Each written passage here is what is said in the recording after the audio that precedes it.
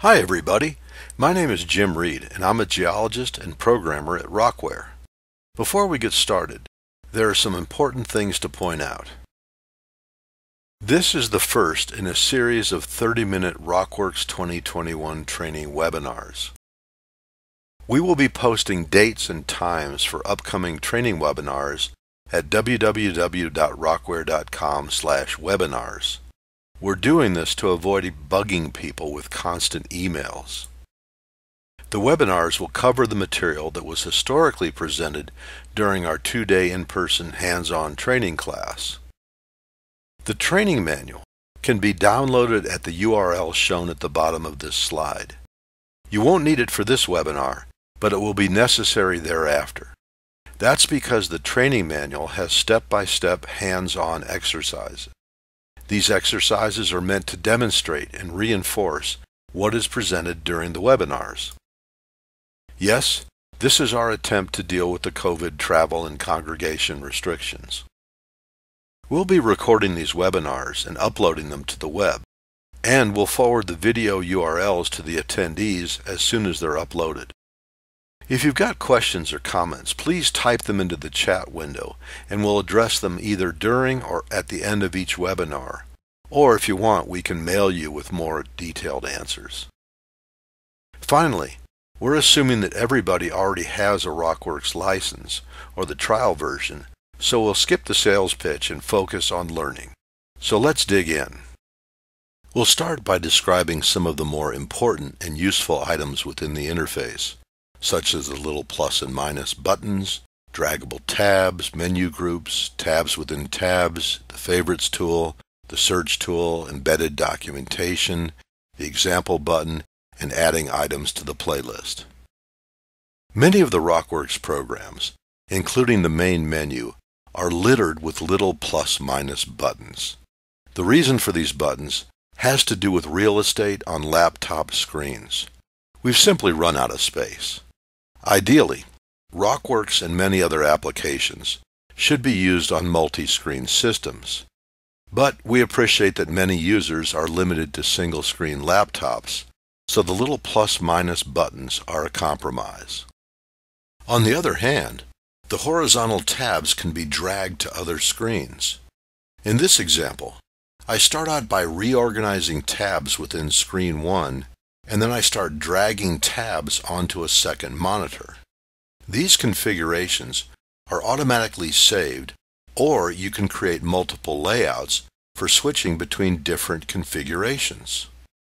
RockWorks programs are organized into 4 categories, being borehole-related operations, model-related operations, miscellaneous utilities, and graphics-related operations.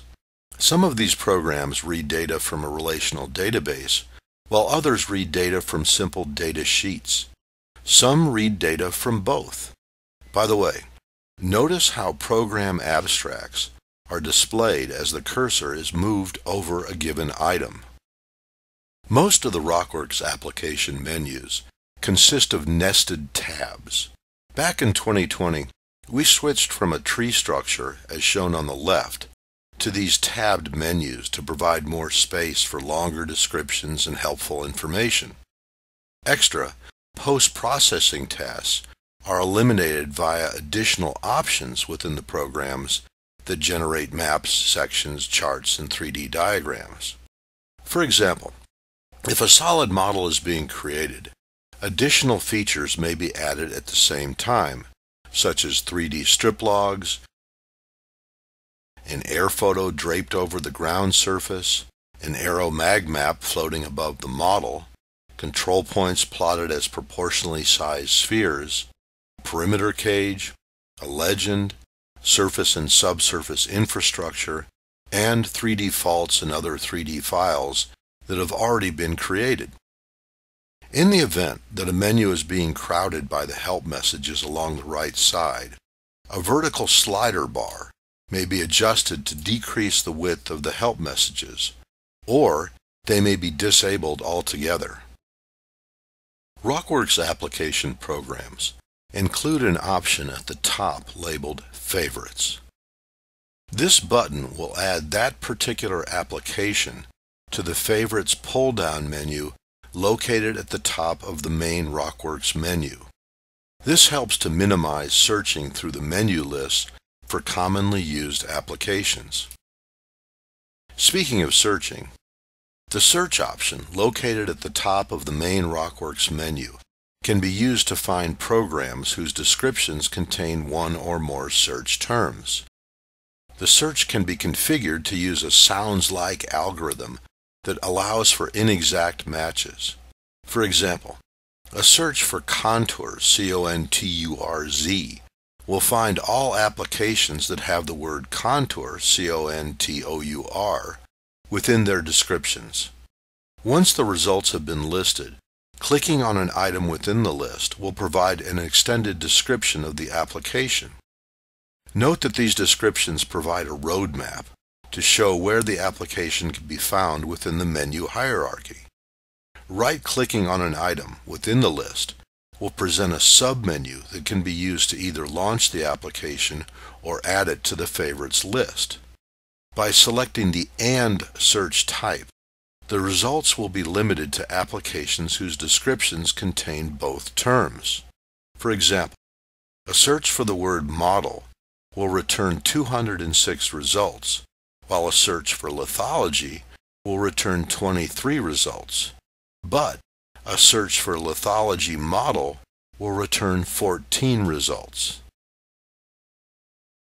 All of the RockWorks program menus include embedded documentation with hyperlinks for additional information about specific topics. Some of this documentation also includes step-by-step instructions for processing the sample files.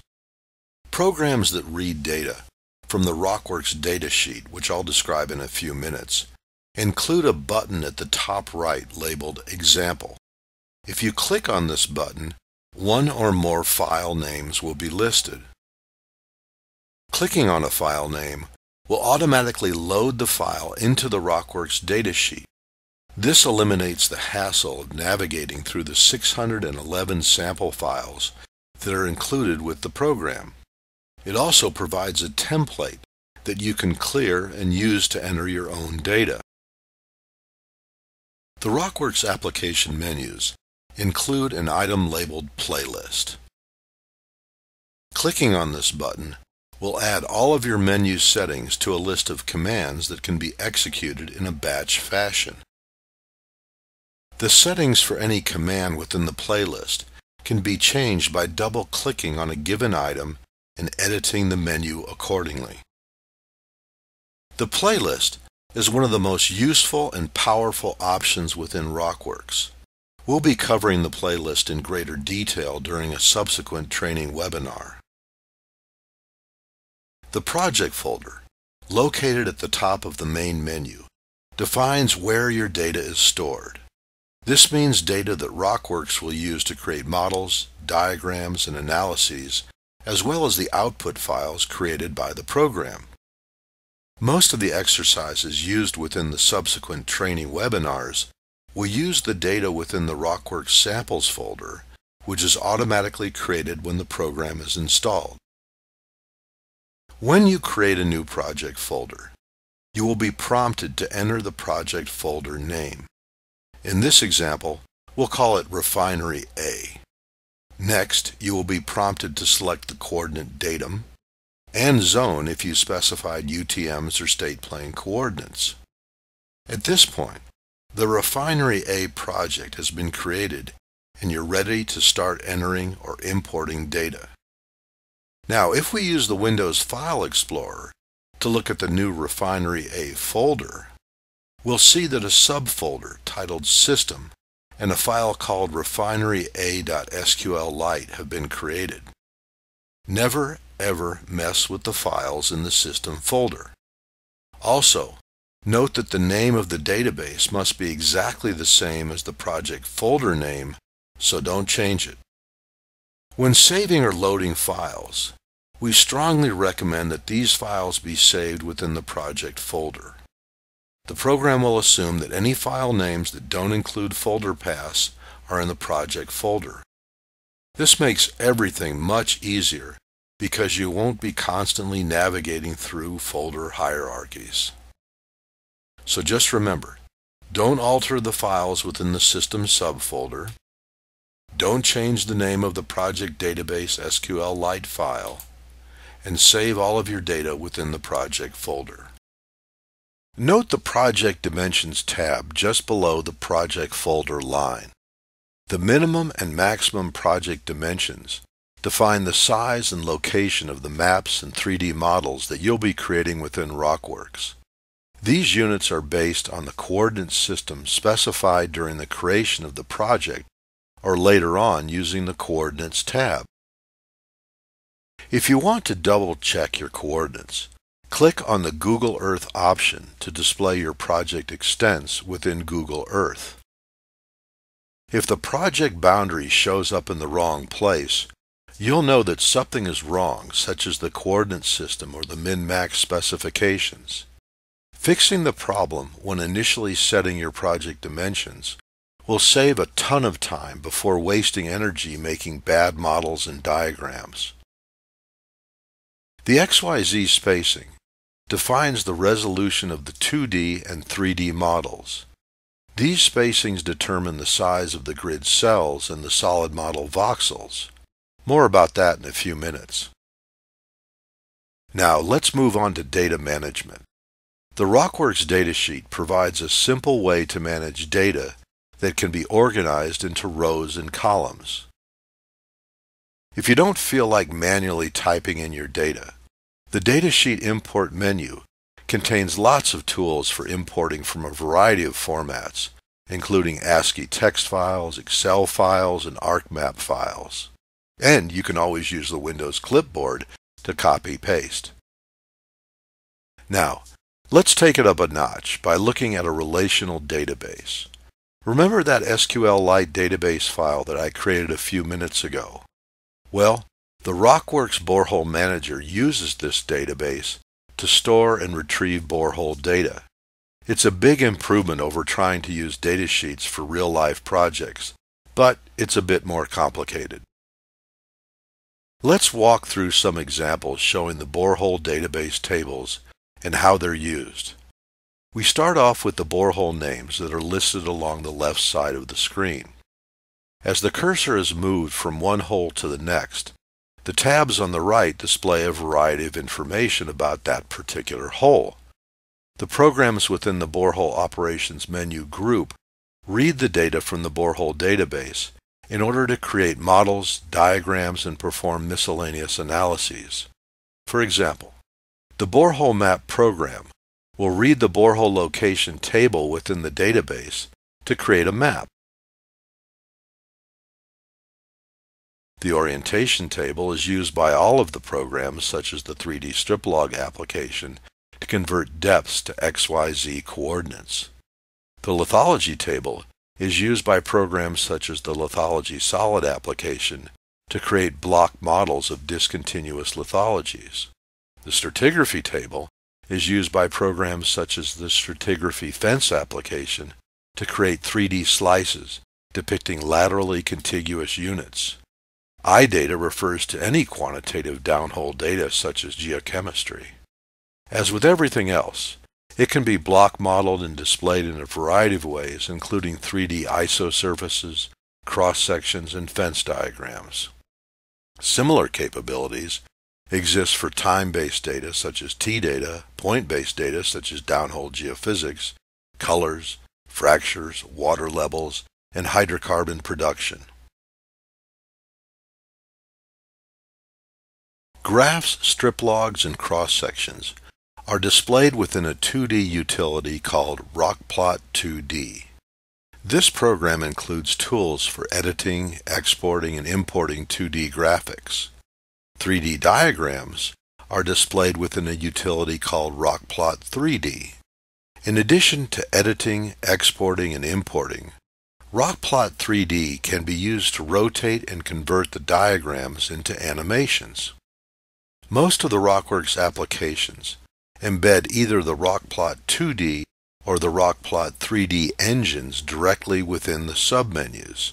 This means that you only need to learn how to use these two tools to manipulate the output from any of the other RockWorks programs. Gridding refers to the process of superimposing an imaginary grid over your project area and estimating the value of each cell midpoint based on the control points. Grids can be displayed as contour maps, 3D surfaces, or profiles. The size of the grid cells determine the resolution of the model. The resolution determines the size of the smallest feature that can be identified. Make your cells too big and you lose resolution. Make your cells too small and it takes longer and produces larger files.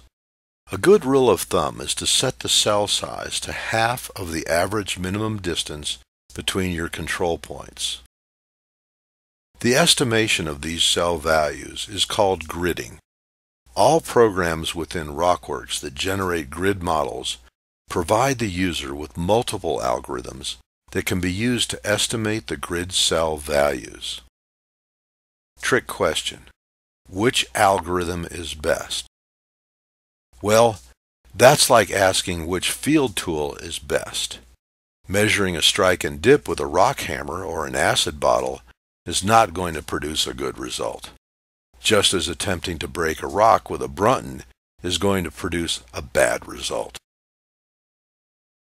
Now, grids aren't just used to make pretty pictures. In this example, we've filtered sand thicknesses greater than 40 feet to show just the acceptable sand. Models such as this can be converted to Boolean or true-false grids of zeros and ones, which can be multiplied to show where everything is favorable or unfavorable. In this example, a limestone deposit is being evaluated where the calcium-magnesium ratio is acceptable and the magnesium oxide levels are acceptable and the calcium oxide levels are acceptable. This is the basis of multivariate spatial modeling. Block or solid modeling is the same idea as gridding, except the cells are three-dimensional voxels. It's sort of a Minecraft for geology. It took the guy on the left 2 years to create the physical model of a complex uranium deposit. It took a few seconds in RockWorks to create the model on the right. Another trick question: which one is better? Well, the model on the left is better. Here's why. That guy is constantly thinking, questioning, and double-checking the data before he starts cutting the plexiglass. And he's a real geologist with years of experience.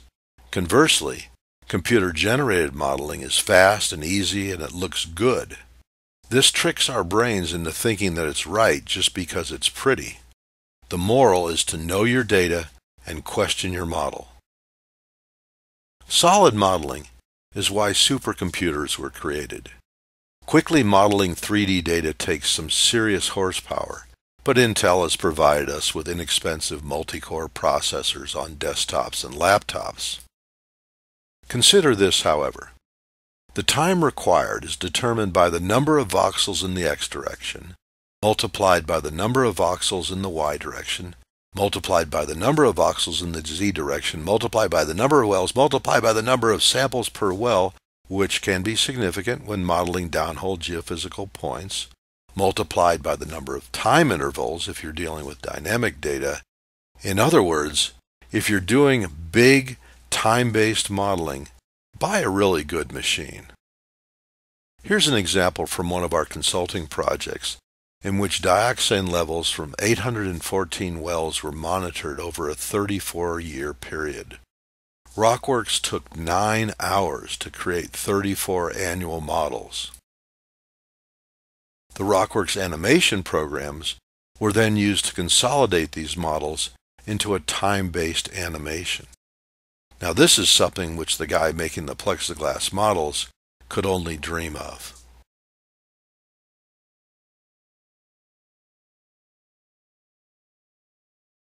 The model on the left is based on 2D grids, while the model on the right is based on a 3D solid model. The terminology is confusing because the model on the left is displayed in 3D. So let's clarify the nomenclature. One-dimensional data refers to data in which there is one independent variable and one dependent variable, such as a graph depicting a stock value over time.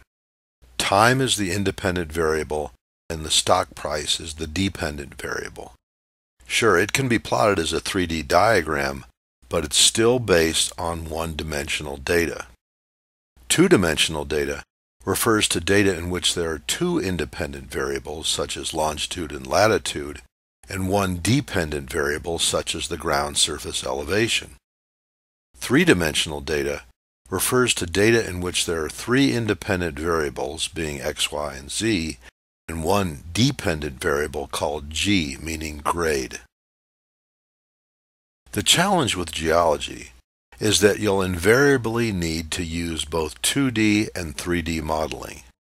Consider this example. The ground surface, base of overburden, and top of bedrock are based on 2D grid models, whereas the permeability between the overburden and the bedrock is based on 3D solid or block modeling. This final slide provides some examples of modeling strategies based on what type of data you're using. When modeling simple layer cake stratigraphy, use gridding. If, on the other hand, you're modeling a unit that varies both vertically and horizontally, use solid modeling. The last and most common example, at the bottom of this matrix, involves lithologies that are laterally discontinuous but vertically isotropic. Thick lenses. For these types of problems, we use a special 3D modeling algorithm which we will address in detail during a future training webinar. Now, if everybody's still awake, we'd be glad to answer any questions. We hope that you'll attend the next training webinar.